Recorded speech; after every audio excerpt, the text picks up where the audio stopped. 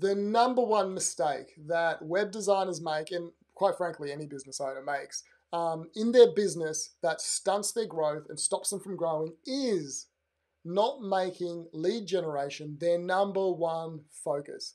So many web designers want to look at the tech side. They want to look at optimizing their business, doing their accounts. But the reality is none of that matters unless you have leads coming in. And your number one focus should be lead generation. Every day you should be doing lots of activities around lead generation. You know, so many web designers that I speak to, I come in contact with lots because I coach web designers and I have lots of them contacting me. And the number one problem they all have is they don't have enough leads. The number one problem that they want to solve in their business that they think is important is, how do I get more leads? Now, I know there's many other problems in a web design business that they need to solve, but that is the number one problem. But how come so many of them know it's the number one problem, but so few of them actually have a solution?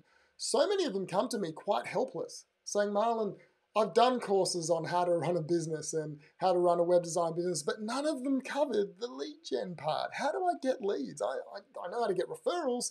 It's time consuming, but how do I get leads? And so today what I want to do is help you really understand what you should be focusing on. Because if you have no leads, if you have no sales, and if you have real business problems that need cash to solve, you know, they say that money can't buy happiness in your personal life, and I tend to agree.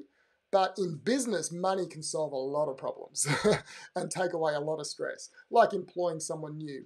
And so if you want those benefits, what you're going to have to do is focus on what's really important. Make lead generation your number one focus. And so when I started my web design business, I remember I had some success, and the more successful I became, my income actually started to shrink because the more projects I got, I stopped lead gen, I stopped the sales cycle because I was working on projects, and months would go by and I would notice that my income went up and then it started to detract and I started to have less and less income every month. And I feel like so many web designers are in that position, and there's only one way to solve it. Get more leads, okay? So let me tell you the 3 things that I changed in my business and my life to actually grow my business. The first thing is I created a sales target. It's very simple. I know we all have goals in life, but I created a target of how many sales I wanted to make a month and how much I wanted to sell a website for. And then I put that on my wall and I looked at it every day. Now, I know a lot of you have tried that before, okay? And it's definitely step number 1, but most of you have not done step number 2, okay? And step number 2 is even more important than step number 1, and that is make a list of daily activities that you have to do to achieve that goal in step number 1. And that is the most important step.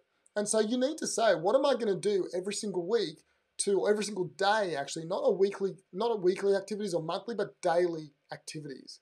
So am I going to join a B&I group and have a one-to-one and go to a group meeting every week? Am I going to make 10 cold calls? Am I going to email my database to 5 people every single week? Am I going to call 5 people a day in my network? Am I going to get on LinkedIn and connect with people? Am I going to get into some Facebook groups and have 5 connections or messages like conversations about websites on Facebook every single day? What are the metrics for you? What are the activities?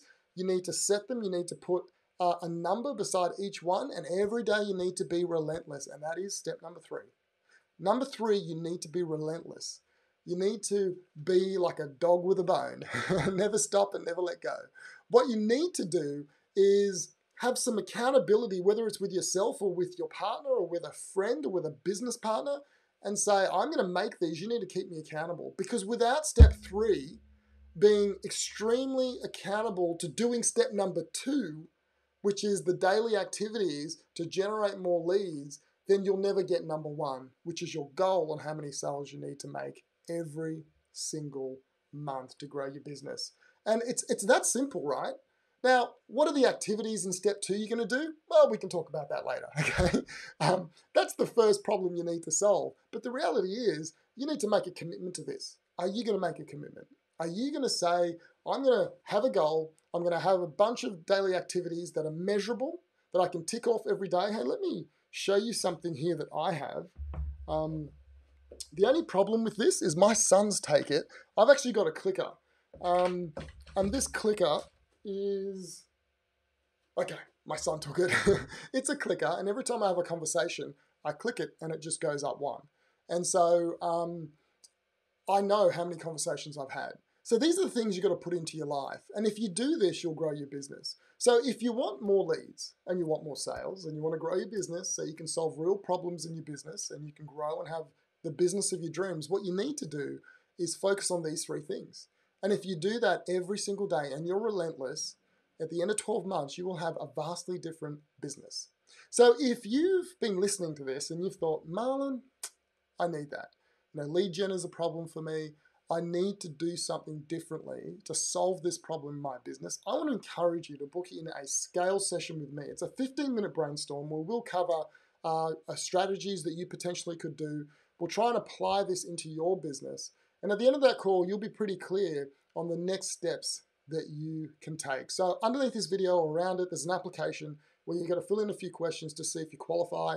And if you do, you can book a time in my calendar. I'd love to have that chat with you. I'd love to help you take that first step towards setting a goal, setting activities, and relentlessly every day following them through. So at the end of 12 months, you can have an amazing business that gives you the money, the meaning, and the freedom that you deserve as a web designer.